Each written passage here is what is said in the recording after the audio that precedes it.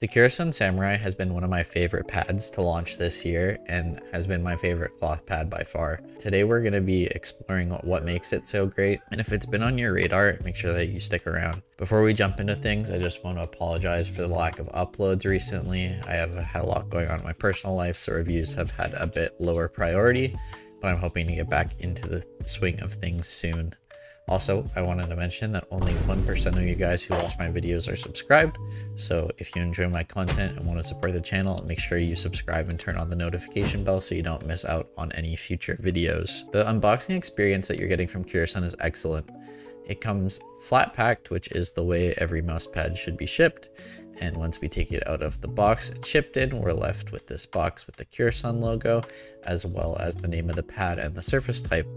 And on the back we have a kanji logo and a pull tab. Once we pull that in and open it up, we are left with another box that has the art of the pad on it. Flipping it over and opening up the tabs, we open it up and we are greeted with a nice little info package that says hello on it. Inside of it we are given our care and placement card, as well as some of the info about the guys over at Kurosun, as well as a sticker that has that same kanji logo on it. Now we are finally presented with the pad itself inside of a dust sleeve. Sliding it out, the pad is seated on a plastic protector to keep the base of the pad in the best condition possible until you set it down on your desk. You can tell that there was a lot of care that went into the packaging of this to ensure that you get the pad in pristine condition, which is something that I really appreciate, and it was a very enjoyable experience overall. The art of the pad is very minimal, but it's quite striking as well, and it really makes its presence known on your desk without being too over the top. The character looks really great and detailed and obviously matches the name of the pad perfectly.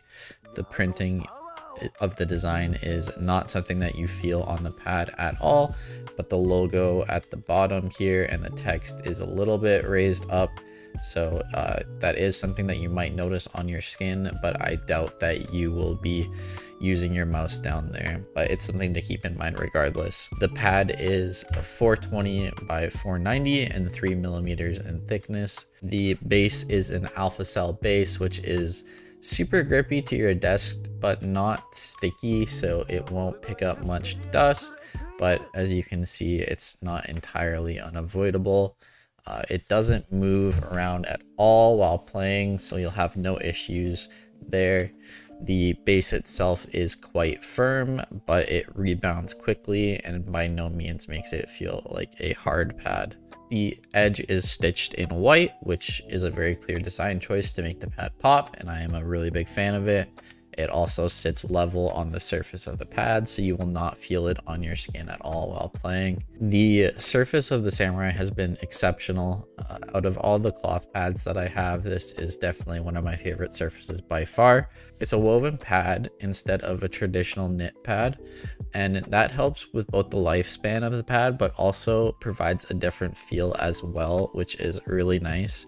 It's a balance pad, so it sits somewhere in the middle of a control pad and a speed pad, as the name suggests, and it feels all around solid and super adaptable. The static friction is relatively low, but micro adjustments still feel very locked in and accurate, and it has great stopping power as well. I'd liken it to using a more control oriented pad, but without that tugging feeling that you get from a control pad, which I've been a really big fan of.